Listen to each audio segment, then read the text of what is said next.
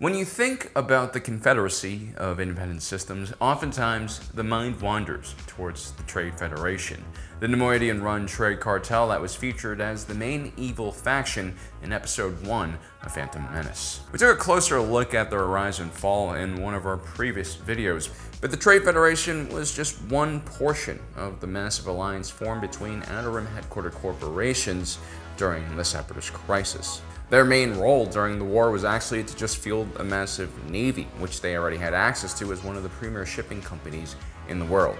It's as if Amazon joined a confederacy that is trying to break away from the United States, but instead of building armored vehicles, they just put armored plating and sandbags on those silent and deadly Rivian delivery trucks. And then for the employee/cannon fodder, they'll change the point system so that every kill you get gives you more points towards your quota. And if you don't meet the quota, well, that little tiny chip in your head that they implanted there when you thought you were resting in those wellness chambers explodes. Anyway, the Trade Federation didn't have many living employees that they harvested from the dead remains of smaller retail competitors they destroyed. Instead, they had millions upon millions of battle droids, vehicles stored in their massive freighters, which they used to enforce their will. All of which came from one of the largest corporations in the entire galaxy, the Techno Union. Most people, when they hear the word Techno Union, probably think about Techno Gumby Tambor and his malfunctioning EQ knobs. But hidden behind this comically inept individual is one of the largest industrial manufacturing conglomerates in the entire galaxy.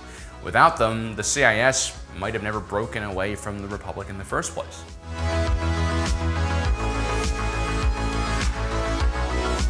The Techno Union originally started out as a manufacturing guild in the same way that the Trade Federation started out as a transport and trade guild. The idea behind such guilds was quite simple: group together like-minded corporations and fight larger mega conglomerates who have monopolies over certain sections of the industry, and also lobby for a more friendly business environment for your industry. The Trade Federation and Techno Union were not just similar by accident, of course. The foreman or leader of the Techno Union, Wat Tambor, actually modeled his own organization's ascension after tactics used by the Trade Federation and maintained close relationships with the company.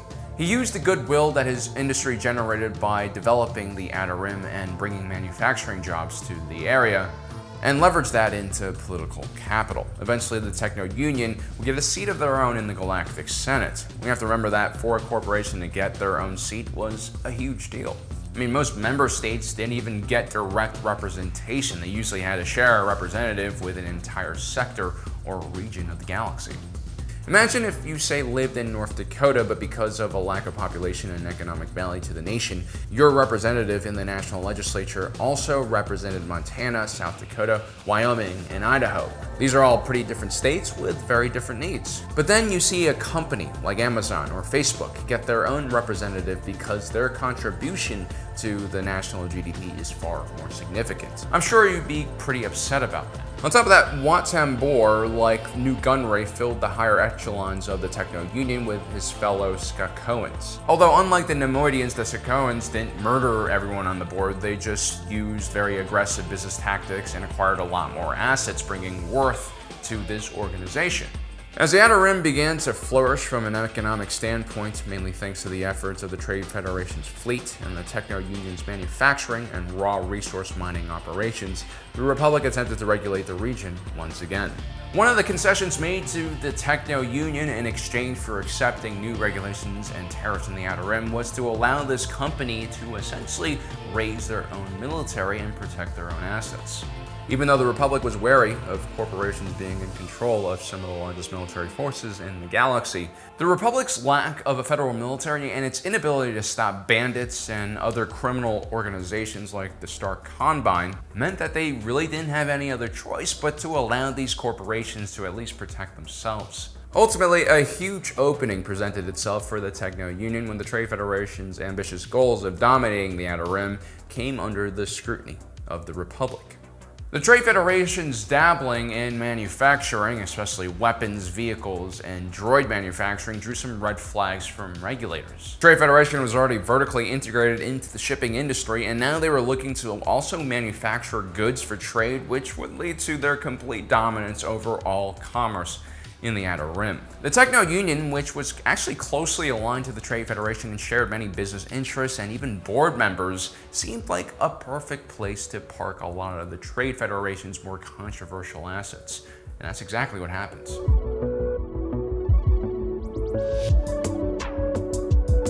So let's talk about all of the Techno Union's holdings throughout their history. It's actually kind of ridiculous. The company starts off by purchasing the lava planet of Mustafar 300 years before the Clone Wars started. They made a killing off of mining precious gems and metals, along with some more mundane industrial materials. Soon after, the Techno Union would acquire 4 roast shipyards and add it to their portfolio.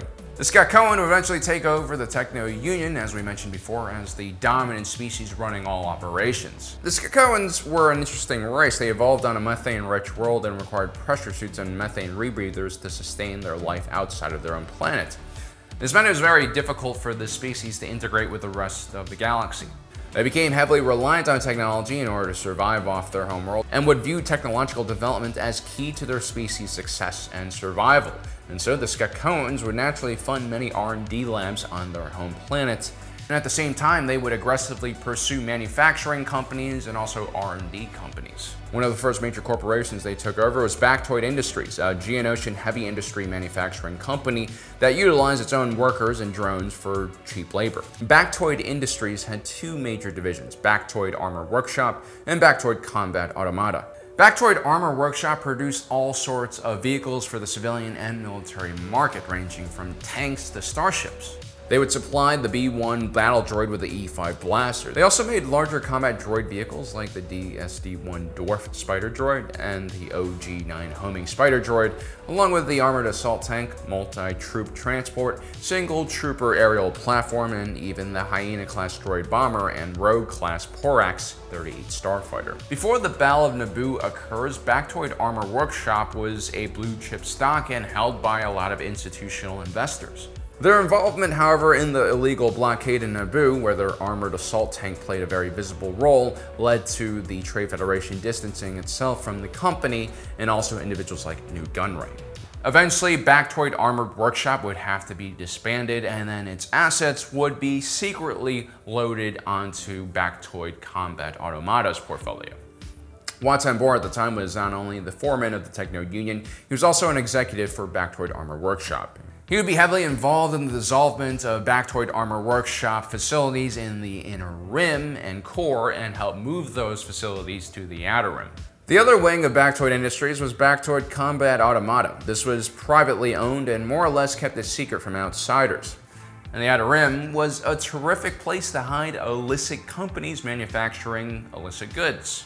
Bactoid Combat Automata's primary business was the creation of battle droids. This included everything from the B-1 battle droid to the B-2 super battle droid and also the BX series commando droid. The Techno Union would also purchase Hardchal Engineering, which was a small ship manufacturer. They built ships for the CIS Navy like the Vulture droid, Cephalid-class transport shuttle, and the C-9979 landing craft.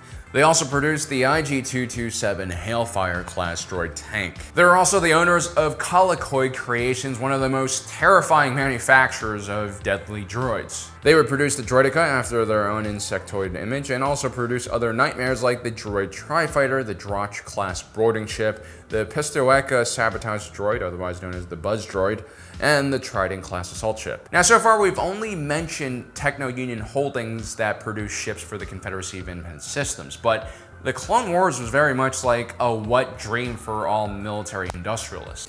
Because of the corruption and lack of leverage that the Republic held over Outer Rim companies, most corporations, including the Techno Union, would play both sides of the war, profiting from the destruction of their products by other products they were selling the other side. Even though most senators in the Galactic Republic knew that this was happening, they couldn't really punish these companies because there was a major risk that they would just stop producing weapons for the Republic and then join the Confederacy of Independent Systems. The Techno Union also owned Mon Cala Shipyards, which was aligned with the Republic. This company would also later on supply the Rebellion with capital ships. Techno Union also owned Corellian Engineering Corporation. They supplied the Republic's only paramilitary force, the Judicial Department, with corvettes and light cruisers. The Techno Union was even associated with Quad Drive Yards, who essentially produced everything from the Venator-class Star Destroyer to the Delta-7 Aethersprite. Their subsidiary Rothana Heavy Engineering produced the LAAT, the ATTE Walker, and the Acclimator class assault ship. Quad Drive Yards would secede from the Techno Union before the Clone Wars would start. The Techno Union even owned Blastech Industries, who supplied the majority of the firearms used by the Galactic Republic. But like KDY, Blastech would also leave the Techno Union before the start of the Clone Wars.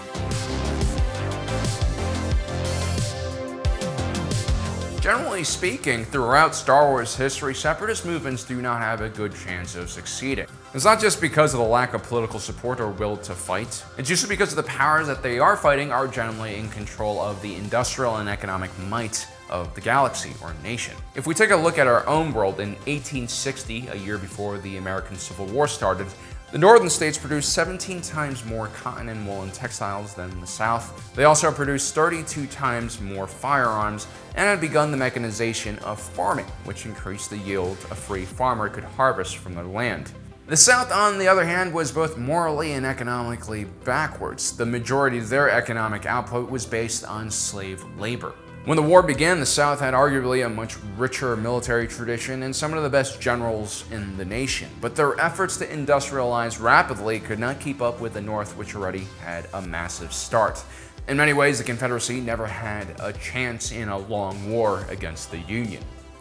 It's for the same reason why in World War II, the second the United States committed to supplying its allies with weapons and tanks, the war was basically over for Nazi Germany. I mean, Nazi Germany did have one of the most aggressive and experienced military forces in the world, along with some of the finest tank and airplane designs, but their industrial capabilities and economic power were just a fraction of the United States' potential. By the end of the war, Nazi Germany's GDP was probably on par with the Soviet Union and only a quarter of the size of the United States. And so while the Sherman tank was not the best tank on paper, it was definitely the best tank on the battlefield simply because it was there and available in very large numbers. So there you have it, guys. The Techno Union was the industrial heart of the Separatist Alliance and Confederacy of Independent Systems.